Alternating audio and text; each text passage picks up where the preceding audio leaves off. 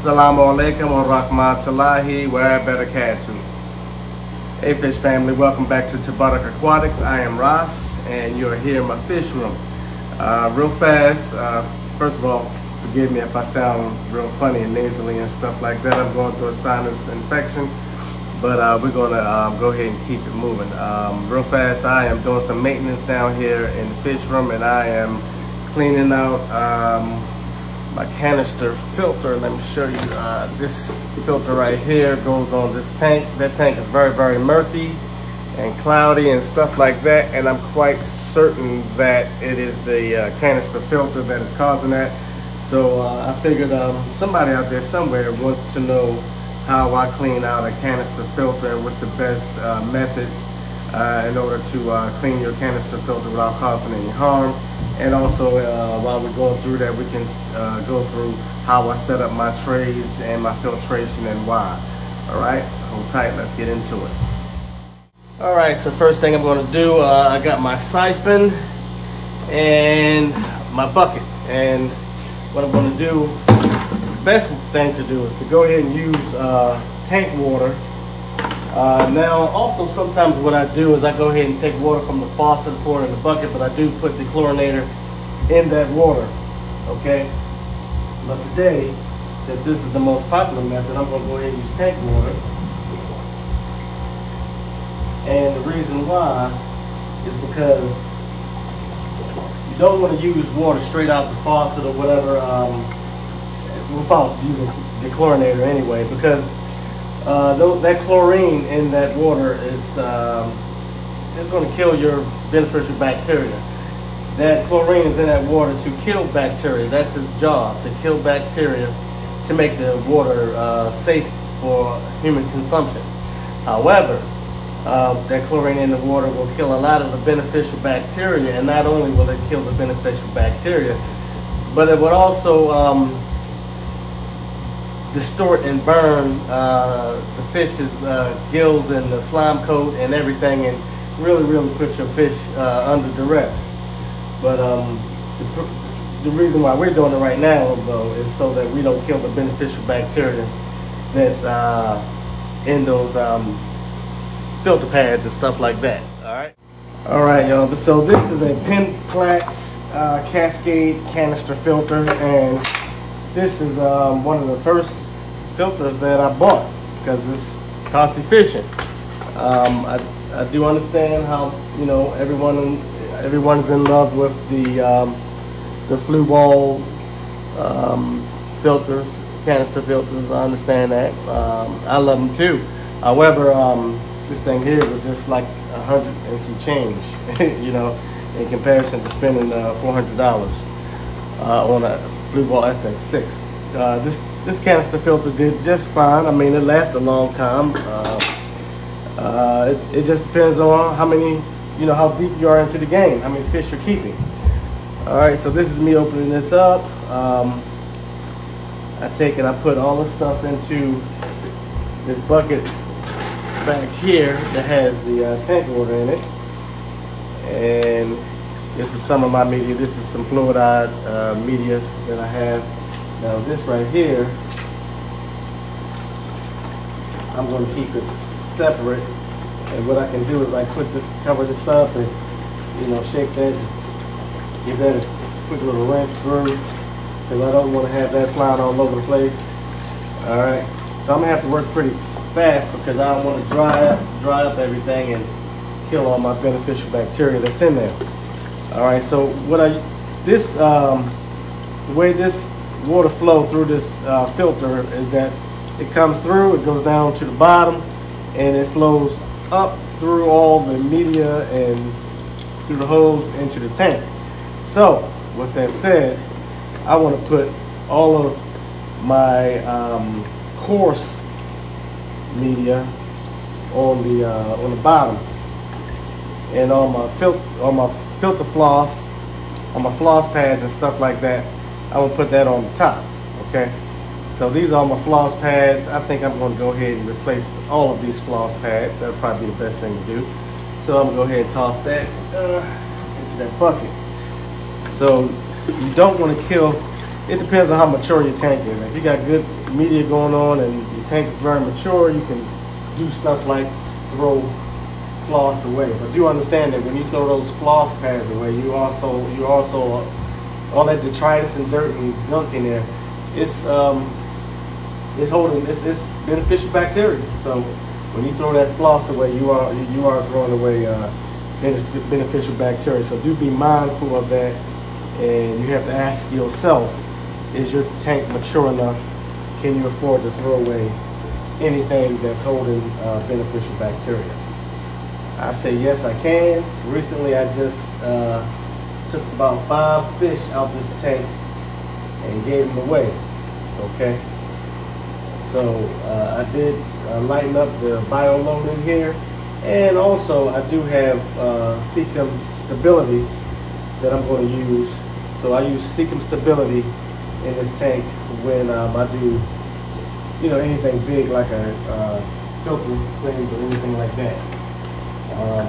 The reason is that the Seacom stability is beneficial bacteria in the bottom, and you want that because you don't want your tank to crack. All right. So I'm trying to make this fast because I know I definitely don't want to lose your attention, but I want to show anybody who's looking, trying to learn how to do this. So I put all this back so I don't lose track of what I'm doing. Put all this back in there. I don't want to lose track of what I'm doing. I think I said that. So it's there. It's there. And let me put this one on top. All right, so this is my finest sponge filter pad.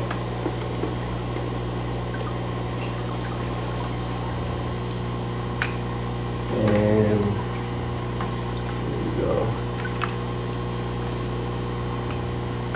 And down here I have some lava rock. Okay, so this is my lava rock. I do use different types of media in here. So this lava rock, the full purpose of that lava rock is for beneficial bacteria. So you have things in here that you're using for mechanical filter, as far as cleaning the water, cleaning the junk out, cleaning those particles out. So this is my very coarse, as you can see, this is a very coarse sponge pad. So, so you have, when you set up your canister filter, you got to think about, I want to do the best. So I want to clean the water. I want to clean all the junk out and stuff like that, clean the water. I also want to house beneficial bacteria, because the majority of your beneficial bacteria is going to be housed in your canister filter. So how you set your filter up, a lot of people, everybody pretty much do theirs differently, but the way I set mine up is so that being that the water comes in and flows straight to the bottom, the way I set this up is that I got at the very bottom, I got a lot of lava rock at the very bottom, and that is to make that water break up and oxygenate as it hit the bottom. And then when it come up, I wanted to first thing pull all those big particles out using this very coarse filter pad. Okay. And then when it comes through this very coarse filter pad, then I wanted to hit this lava rock. And the reason why is because if I have all of the detritus and everything hit this first, these pores in this lava rock is going to get congested. It's going to get clogged up, and I'm not going to be able to, it's going to kill some of the biological bacteria, and I'm not going to be able to take full advantage of the porous lava rock. So hit the coarse filter first, come up, hit the lava rock, keep all that, flow through, keep feeding the biological bacteria, whatever detritus, whatever junk, ammonia nitrates that's in the water. And then when it come up through there, I wanted to hit this is where I'm going to put my filter floss in here. Once I cut that, I'm going to go cut some pinky floss out and put it in here. And then what it's going to do, very last, is hit this. So when it hit this, and this is being at the top, it's going to flow through here, and this is my fluidized filter media. So this is my moving filter media, and this holds a lot of beneficial bacteria. So that's how I set this particular, I'm sorry, I forgot about this sponge right here. So this hits this, and then it hits the fine, because I want to break all of it down before it hit the filter floss, so that the filter floss don't get real gunked up and jammed up, causing me to have to go in and out this canister filter all the time to make changes.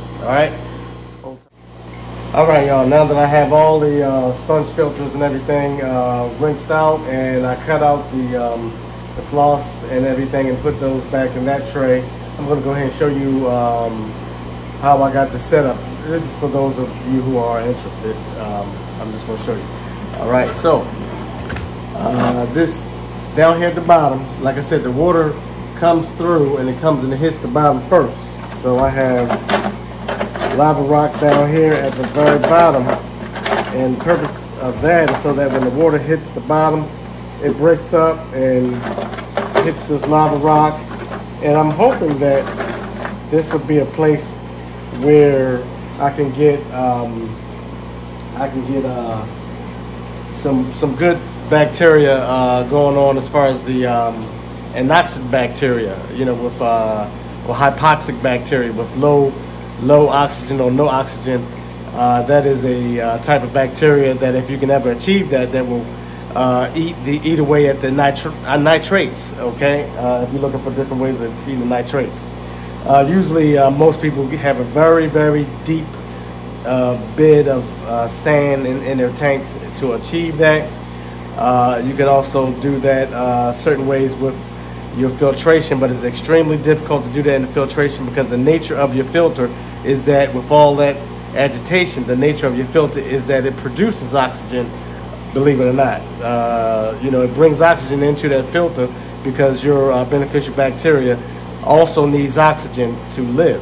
Okay, so anyway, got that down there. I'm trying to move fast. I don't want to bore y'all to death. Okay, so my next thing is I have the coarse media. These are coarse sponges, very coarse. All right, I put them down in there, and I want to make sure that it's seated correctly, because I want everything to fall in here the way it's supposed to. So once you do that, I have to level out these rocks.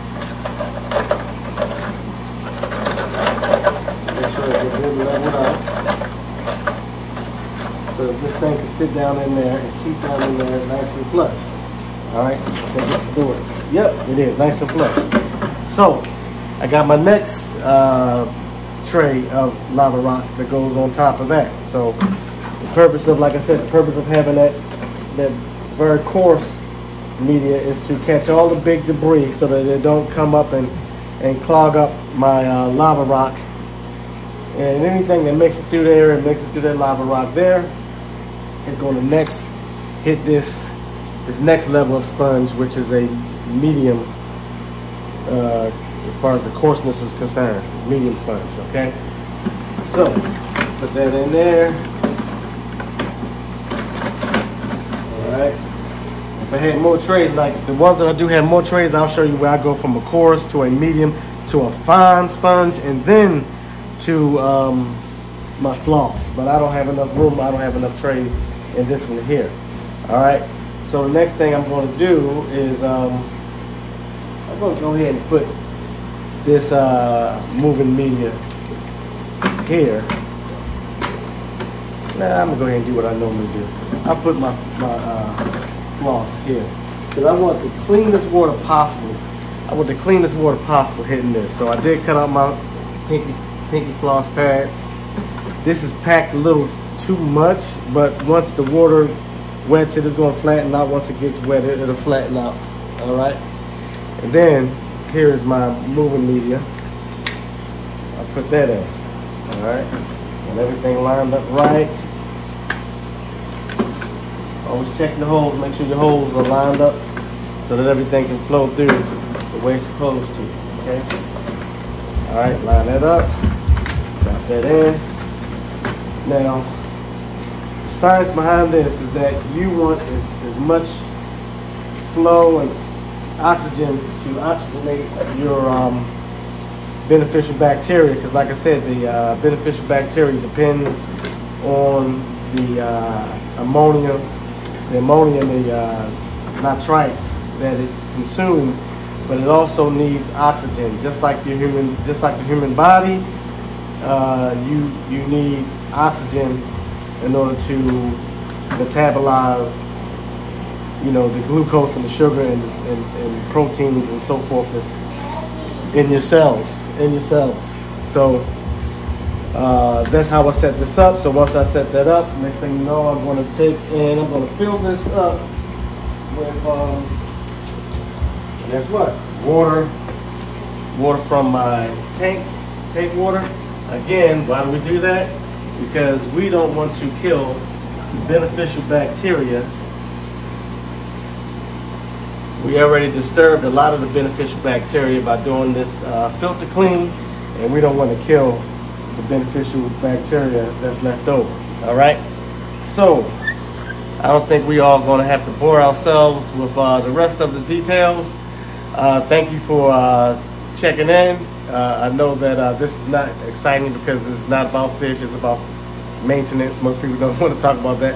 However, there is somebody out there that needs to know this, and so here you are. This is me sharing with you a good way of doing maintenance on your canister filter, and how you want to do it, and why you want to do it a certain way, so that you can optimize your cleaning and also not killing your beneficial bacteria. Excuse that noise. I got a bunch of little girls who come down here. They love daddy. Y'all know how it is. Hey, let me do this. Good Lord. Little girls, right? Anyway, y'all, until next time, happy fish keeping. This is my little angel fish. Come on, mama.